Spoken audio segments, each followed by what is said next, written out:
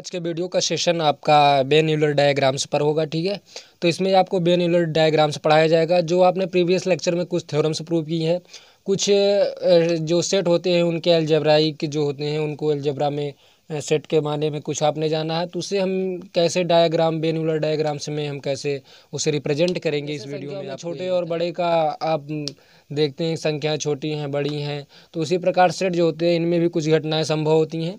तो सेट में तीन प्रकार की मुख्य घटनाएं हैं। एक तो आपका जब डिसजॉइंट सेट हो, एक तो आपका कुछ कॉमन हो जिसमें जिसे इंटरसेक्शन हो ए और बी का, और तीसरा आपका ये हो सकता है कि एक दूसरे का सबसेट हो एंड या दूसरा पहले का सबसेट हो। इस प्रकार की तीन घटनाएं हैं। तो वेन यूलर डायग्राम में हम रेक्टेंगल और सर्कल का उपयोग करते हैं। जो रेक्टेंगल होता है आपका, ये आपको रिप्रेजेंट करेगा यूनिवर्सल सेट को। ठीक है, और जो आपका ये सर्कल होता है रिप्रेजेंट करेगा यूनिवर्सल सेट से छोटे सेट जो हैं उनको रिप्रेजेंट करेगा। तो हम रेक्टेंगल लेते हैं। ठीक है, फर्स्ट केस इसमें हो सकती है कि A and B disjoint set हो।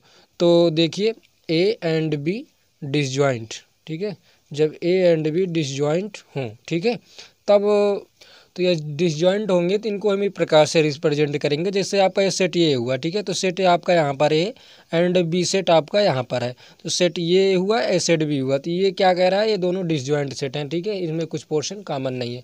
उसके बाद आपकी जो सेकंड पोजीशन होती है उसमें ये हो सकता है कि ए एंड बी क्या हो, कॉमन पोजीशन हो इसमें कुछ, तो इसे क्या कहते हैं हम इंटरसेक्शन पोजीशन कहते हैं। तो इसमें क्या होगा, एक बनाएंगे हम रेक्टेंगल, ठीक है, एक हम बनाएंगे रेक्टेंगल और इसमें हम रिप्रेजेंट करेंगे सेट को। तो ये सेट आपका ए हुआ, मान लीजिए ये सेट आपका बी हुआ, तो ये सेट ए एंड बी, इसमें ए वाला पोर्शन कॉमन हो रहा है, तो ये क्या होता है, इंटरसेक्शन की पोजीशन होती है। और इसमें जो थर्ड पोजीशन होती है ये होता है कि एक दूसरे का सबसेट एंड दूसरा या पहले का सबसेट हो।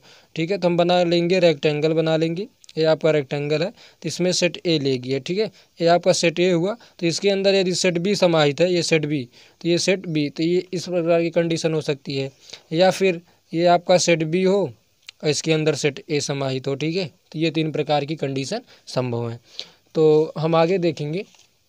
अब जैसे वेन यूलर डायग्राम में हमको कोई ले लेते हैं सेट, उन्हें हमें रिप्रेजेंट करना है। ठीक है, समष्टि समुच्चय जो होते हैं इनको भी लेंगे समष्टि समुच्चय में। तो एक हम उदाहरण लेंगे, एग्जाम्पल, उसी से आपको बताएंगे।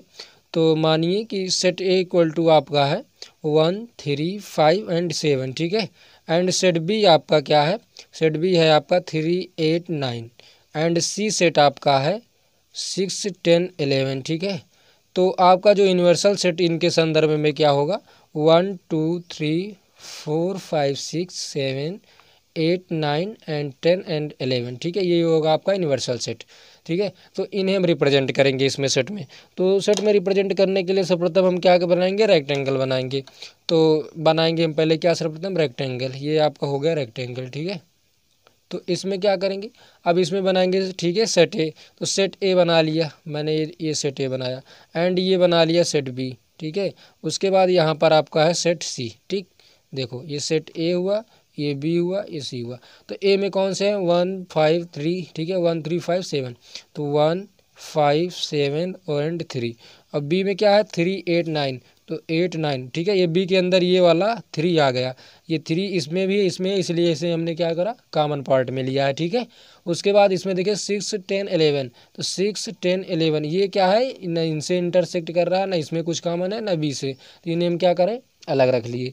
तो ये आपको इस प्रकार से आप इसे रिप्रेजेंट करेंगे। ठीक है, उसके बाद आपका कुछ हमने जो रिमार्क्स लिखाया था उस रिमार्क के बारे में हम आपको कुछ इसमें प्रूफ्स करा दे रहे हैं। ठीक है, तो देखिए आगे, जैसे हमने एक रिमार्क लिखाया था, क्या हमने एक रिमार्क लिखाया था जो प्रीवियस लेक्चर थे उसमें, देखिए कि ए सबसेट ऑफ होता है A union B and B subset of होता है ए यूनियन बी। ठीक है, ये होता है ए subset of A union B and B subset of A union. तो ये डायग्राम में कैसे दिखेगा, तो हम डायग्राम में आपको रिप्रेजेंट करके दिखा रहे हैं। देखिए जैसे ये हुआ आपका सेट ए एंड ये हुआ आपका सेट बी। ठीक है, ये सेट ए हुआ एंड ये वाला आपका क्या हुआ, सेट बी हुआ। तो इसे हम लिखेंगे। ठीक है, तो सेट ए कहता है कि इधर है, ठीक है, ये सेट बी कहता है हम इधर हैं, ये सेट ए है एंड ये सेट बी है। तो अब हम लेंगे, अब देखिए यूनियन लेंगे तो ये पूरा आ जाएगा, यूनियन के अंदर ये होता है पूरा, ठीक है। जैसे हम यूनियन लेते हैं A union B, A union का मतलब ये वाला पूरा हुआ एंड ये वाला पूरा हुआ, ठीक है। यदि इस प्रकार से इंटरसेक्ट कर रहे हैं तो ए यूनियन बी का मतलब हुआ ये पूरा, ठीक है। ये जो हम कलर कर दिए ये इसका मतलब क्या होता है, ए यूनियन बी होता है, ठीक है। इसका मतलब होता है ए यूनियन बी। तो आपका ये क्या हुआ, ए इंटरसेक्शन एंड ये आपका यूनियन है, तो इसका दोनों का हम निकालेंगे तो ये पूरा आएगा। अब देखिए ए जो है A union B, A union B मतलब ये हुआ, तो ए जो है इसके अंदर ए यूनियन बी के अंदर सबसेट है एंड बी क्या है, इसके अंदर ये सबसेट पूरा पूरा समाहित है। इस प्रकार से आप इसको भी देख सकते हैं, प्रूव कर सकते हैं इसी के माध्यम से, ठीक है। और नेक्स्ट हमने एक थ्योरम लिखाया था, ठीक है। नेक्स्ट आप देखिए, एक हमने लिखाया था कि A is subset of B, ठीक है। This implies and is implied by A union B equal to B, ठीक है। A union B equal to B ये, एंड आपका था ये कि B is subset of A implies and is implied by A union B equal to A, ठीक है। तो यदि कहता है कि ए बी के अंदर पूरा समाहित है तो ए यूनियन बी बी के बराबर होता है, तो ग्राफ के माध्यम से देखिए ये होता है कि नहीं होता है, ठीक है।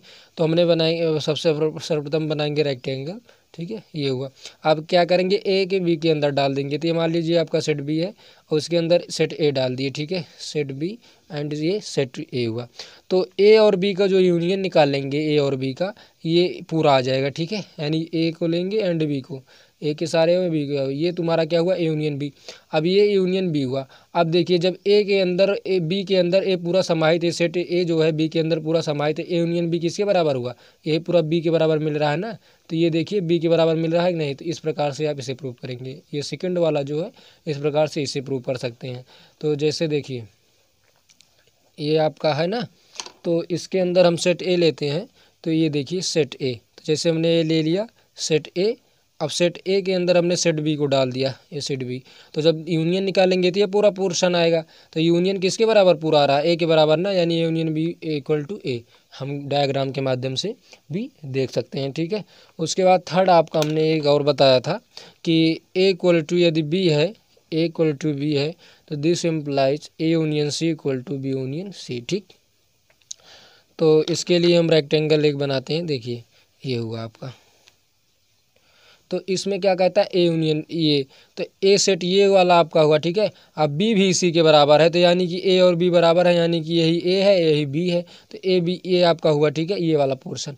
उसके बाद कहता है कि इसका हम सी के साथ यूनियन निकालेंगे, मान लीजिए सी वाला हुआ, तो ए यूनियन सी क्या होगा, ये मिलाकर ए यूनियन सी बनेगा, यही मिलाकर बी यूनियन सी मिलेगा, तो ये भी एक दूसरे में क्या है, बराबर हैं, ठीक है। तो इस प्रकार से आप इसे प्रूफ कर सकते हैं। एंड आपको नेक्स्ट देखिए आपका क्या है, ये एकदम इजी हैं, तो थोड़ा थोड़ा हम बता दे रहे हैं। तो देखिए जैसे एक्स बिलोंग्स करता है ए यूनियन बी में, ठीक है, एक्स बिलोंग्स करता है ए यूनियन बी में, तो ये आपका implies and is implied by x belongs to ए अथवा एक्स बिलोंग्स टू बी होता है। तो इसे फिगर में कैसे देखेंगे, देखिए जैसे आपका रेक्टेंगल हुआ, ठीक है, इसके अंदर हमने सेट ए बनाया एंड ये सेट बी बनाया आपका, तो ए यूनियन बी का मतलब क्या हुआ, यही पूरा पोर्शन ना। और उसके बाद अब देखो यक्स या तो ए में है, जो यक्स हमने ये बनाया पोर्शन यक्स तो ए में बिलोंग्स कर रहा है। दूसरी कंडीशन ये हो सकती है कि ये वाला पोर्शन हो, ठीक है। तीसरा आपका ये हो सकता है ए बी के अंदर पूरा पूरा समाहित है, ये वाला बी वाला, तो ये वाला पूरा हुआ भाग, ठीक है। उसके बाद या बी ए के अंदर हो, ये वाला आपका पूरा पोर्शन हुआ। इस प्रकार से आप इसे क्या कर सकते हैं, देख सकते हैं, ठीक है। इस प्रकार से देख लीजिए, ठीक है। फर्स्ट तो एक देखो एक हमने एक प्रॉपर्टी बताया था कि A union B equal to be union A होता है, ठीक है, A union B equal to be union A होता है। तो इसे देखिए फिगर में, अब हमने सेट ए बनाया, ए सेट बी बनाया, तो सेट ए एंड बी, तो ए यूनियन बी का मतलब ये हुआ, ए करेंगे एंड बी करेंगे, ये पूरा ए यूनियन बी का मतलब हुआ। अब बी यूनियन क्या करेंगे, बी यूनियन ए का मतलब ये वाला करेंगे एंड ये वाला पोर्शन करेंगे, इसको पहले फिर इसको, तो ये यूनियन बी क्या है, बी यूनियन ए के बराबर है, ठीक है। तो आप इसे भी देख सकते हैं। एंड आपका जो थर्ड है, थर्ड देखिए A union B union C equal to A union B union C, ठीक है। तो इससे A union B union C का मतलब क्या हुआ, ये आपका सेट हुआ, ठीक है, यूनिवर्सल सेट। अब इसके अंदर ए लिया हमने, बी लिया एंड सी लिया, तो ये ए बी सी, तो ए यूनियन बी का मतलब ये वाला पोर्शन, फिर इसको कलर करेंगे। अब इन दोनों यूनियन के साथ सी का निकालेंगे यानी ये हुआ, या फिर हम ये कह सकते हैं B union C, B C को हम कलर करेंगे, फिर उसके बाद इसके साथ यूनियन ए निकालेंगे। ठीक है, तो क्या बात, वही चीज़ बात हुई। तो यानी कि ये दोनों क्या होते हैं, बराबर होते हैं। ठीक है, उसके बाद आपका था कि A intersection B is subset of A and A intersection B is subset of B. तो देखो ये होता है कि नहीं। अब देखो जैसे ये सेट ए हुआ है, सेट बी हुआ। ठीक है, तो A intersection B, A intersection B मतलब ये वाला पोर्शन, तो ए वाला पोर्शन ए का सबसेट है कि नहीं, ये सेट ए था, ए बी था, ए इंटरसेक्शन बी मतलब यही वाला पोर्शन आता है। तो ए इंटरसेक्शन बी, ए वाला पोर्शन जो है सेट ए के अंदर भी आ रहा है, सेक्शन बी ए का भी सबसेट होता है एंड बी का सबसेट होता है। ठीक है, तो इस प्रकार से आप इसे समझ सकते हैं। एंड नेक्स्ट देखिए, ए is subset of B implies eight is implied by A intersection B equal to ए। ठीक है, तो इसमें देखेंगे कि ए इज सबसेट ऑफ बी, तो ए इंटरसेक्शन बी किसके बराबर होता है, ए के बराबर होता है। आप देखिए इसे। ठीक है, तो हम देखेंगे जब ए बी के अंदर है यानी कि बी हुआ, ए आपका ए हुआ। ठीक है, बी ये वाला आपका ए हुआ, तो इसका इंटरसेक्शन निकालेंगे तो ये वाला पोर्शन आएगा। ठीक है, ताकि ये बी के भी अंदर है और ए वाला तो पूरा पूरा आ गया। तो ए इंटरसेक्शन भी किसके बराबर मिल रहा है, ए के बराबर मिल रहा है। तो इसे भी हम इस प्रकार से देख सकते हैं। ठीक है, उसके बाद आपका जो नेक्स्ट है, नेक्स्ट इस प्रकार हो सकता है बी सबसेट ऑफ ए, तो B A intersection B equal to A B, ये आप कर सकते हैं। ठीक है, इसमें कोई समस्या नहीं है।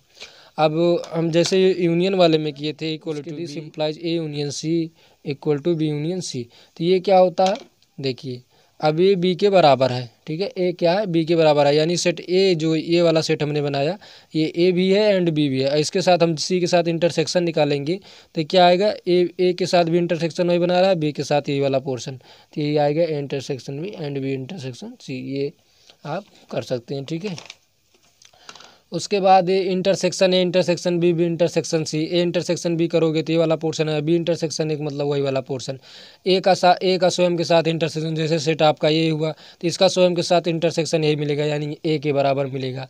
इसी प्रकार आप ये वाला कर सकते हैं कि A intersection B intersection C equal to A intersection, ठीक है, उसके बाद इंटरसेक्शन सी, इसे भी कर सकते हैं। इसे देखिए ये वाला कैसे होगा, तो हम लेंगे रेक्टेंगल बनाएंगे, ये देखिए। ठीक है, दूसरा बना लेते हैं, दो काम आएगा। तो इसमें देखिए, अब ये देखिए ये रेक्टेंगल हुआ, तो इसमें हम देखेंगे तो ये वाला आपका पोर्शन ये हुआ। ठीक है, ये आपका ए और उसके बाद बी सी का हम लेंगे। ठीक है, ये तो बी, ये मान लीजिए ए है, बी है, ये सी है, तो बी सी के साथ निकालेंगे इंटरसेक्शन, तो बी सी के साथ इंटरसेक्शन ये वाला पोर्शन आ रहा है। ठीक है, बी सी के साथ, अब बी सी के साथ ए का इंटरसेक्शन निकालेंगे यानी ए वाला पोर्शन के साथ, तो आपको कौन सा पोर्शन मिलेगा, आपको ये वाला पोर्शन मिलेगा। ये जो इतना पोर्शन मिल रहा है क्या है, बी सी का इंटरसेक्शन ए के साथ। ठीक है, अब देखिए यही पोर्शन इसमें भी मिलेगा,